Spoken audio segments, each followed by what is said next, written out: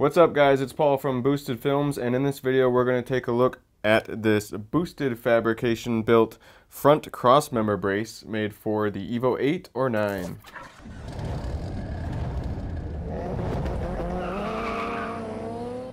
So this video is going to compare this front crossmember brace to an OEM brace, look at a bit more details about the build, and then we're also going to go into how to remove your old crossmember brace and how to install this new one. And we'll also cover a little bit about the benefits of this brace and also the different options you can have.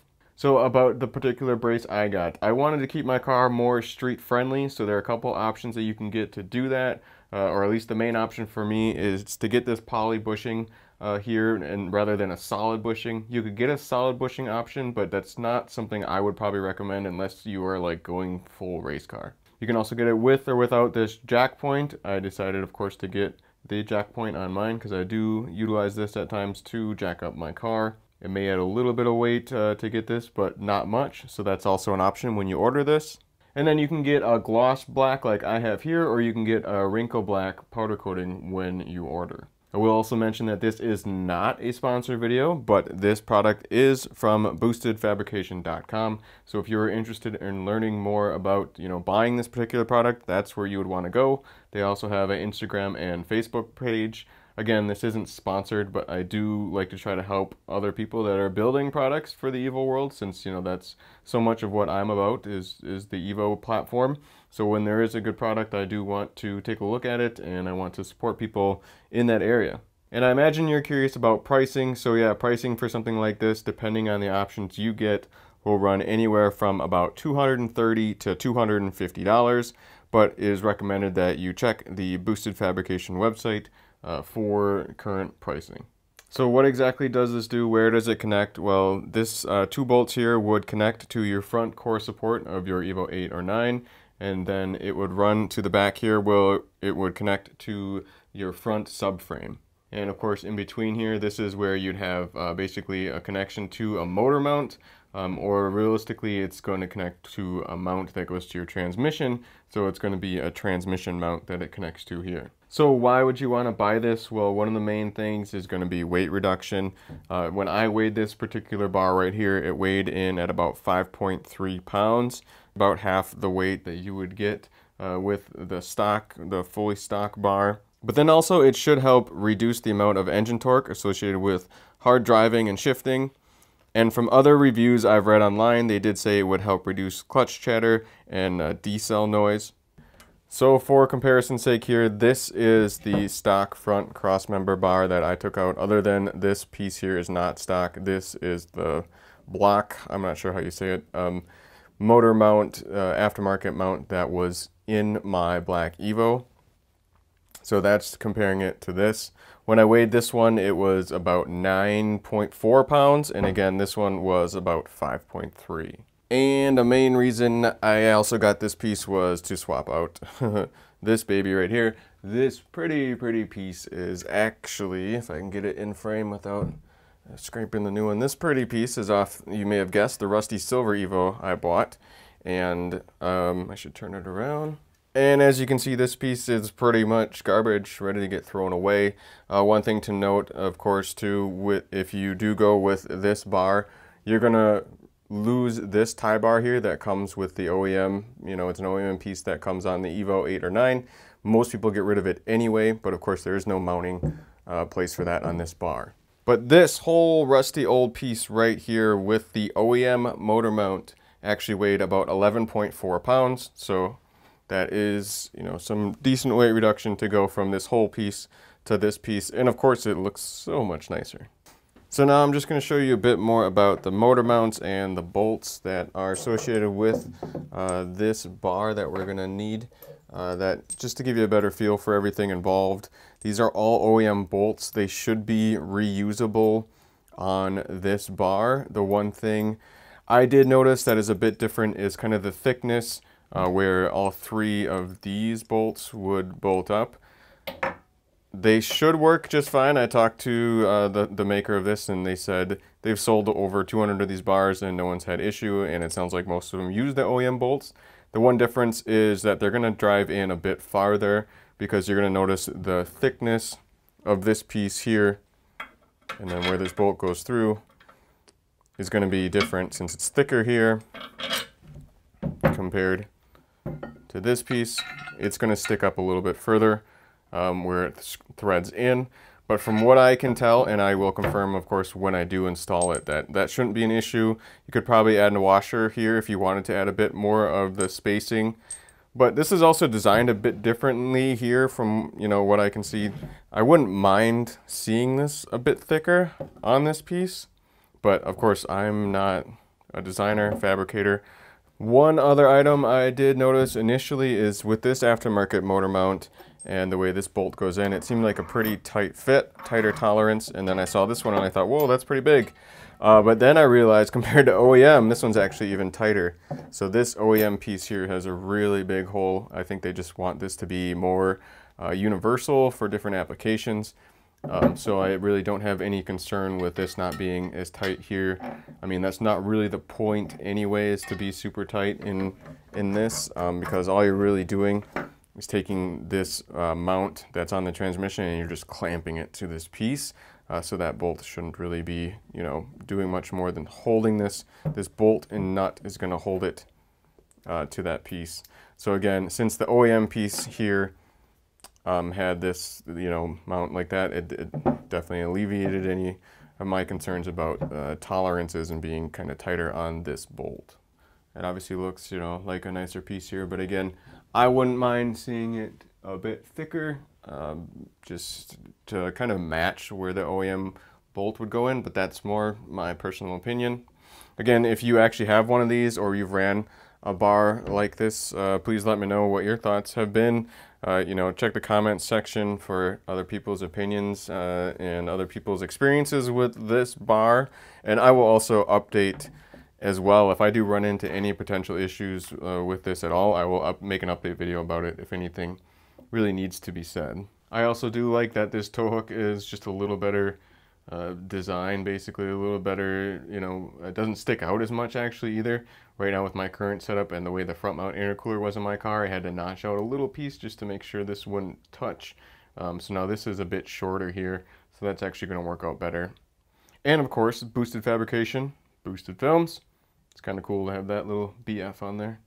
So this is all the information I have right now.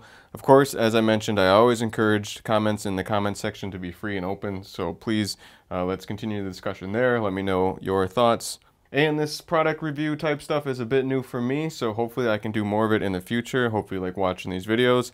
And if you are interested in having me review your EVO 8 or 9 part, please email me, paul@boostedfilms.com, or you can message me on Facebook or Instagram.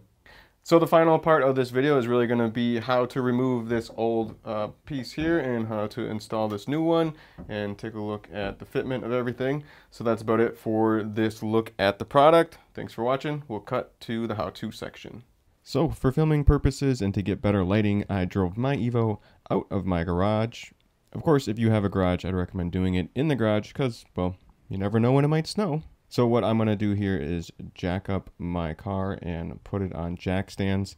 Technically, you might be able to do this without jacking up your car, although it's going to be pretty hard to get underneath it. If you have your front bumper off, you might be able to get underneath there. But of course, utilize a hoist if you have one.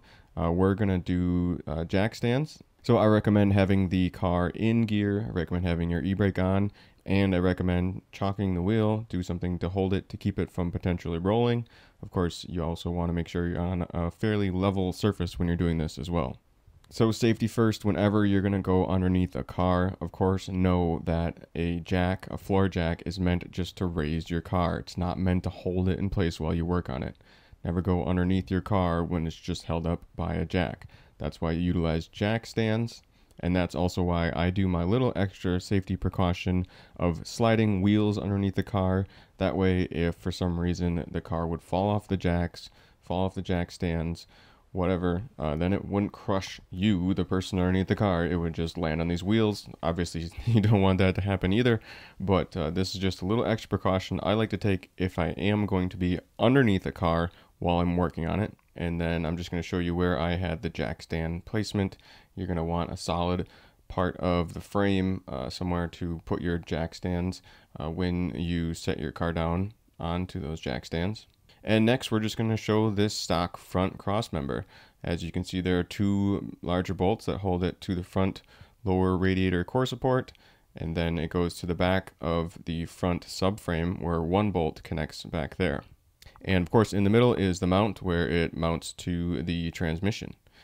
Now, you will probably need a breaker bar for this, and you'll want to be careful when you remove these bolts initially. If your car is rusty or if this has not been removed for a long time, these bolts could be very tight.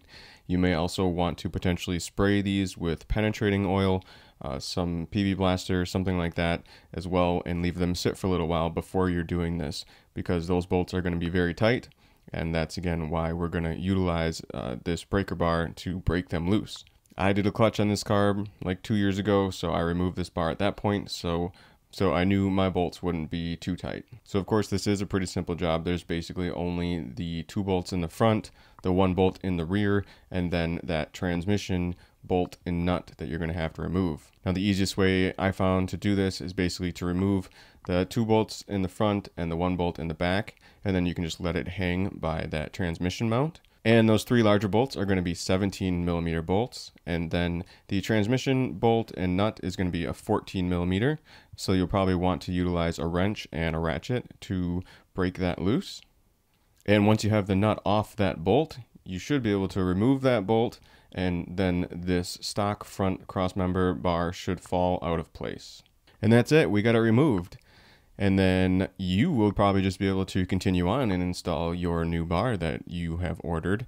But for me, I had to go make the first portion of this video you saw. So I was working with this bar, filming overnight, and when I came out to my car the next day, it snowed. So much for any consistency with coloring and lighting and stuff, but here we go. I cleared out some snow and got ready to install the bar the next morning. Again, can't emphasize it enough. Be careful, take proper safety precautions whenever you're working underneath a car. Do not go underneath your car if it's only being held up by a jack. So install, of course, is pretty simple. This piece did fit pretty well when I mounted it up. Again, the first thing I did was held it in place and then put that transmission mount bolt through to just hold it in place for me. And then I put the nut on the other side just to hold that bolt in place. And after that, we're going to install the 2 front bolts that hold this bar to that front radiator core support. And before we tighten anything up too far, we're going to make sure we get everything started. So I'm going to move more towards the back of the car and tighten up this back bolt. So as I had this video and job almost entirely completed and I looked into the EVO service manual, I realized that this particular bar that we are replacing in this video, in the service manual, they refer to it as a front suspension center member. So even though it's technically, I guess, called a center member, everywhere I see it is usually referred to as a cross member. But since we're being picky with things, I just thought I would point out that technically they call this the front suspension center member. And torque specs on the 2 front bolts are 51 foot-pounds. Same with the rear bolt, and torque specs for that transmission mount nut are 39 foot-pounds. So once I have the 3 mounting bolts tightened up, the final step is just going to be tightening up that transmission mount nut and bolt. And after that, of course, you just need to jack up your car, remove the jack stands and any other safety measures you might have underneath the car.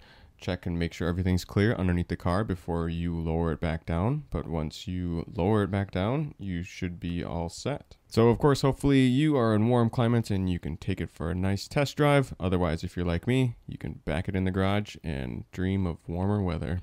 So that's it for this video, guys. As always, this is Paul from Boosted Film saying thanks so much for watching.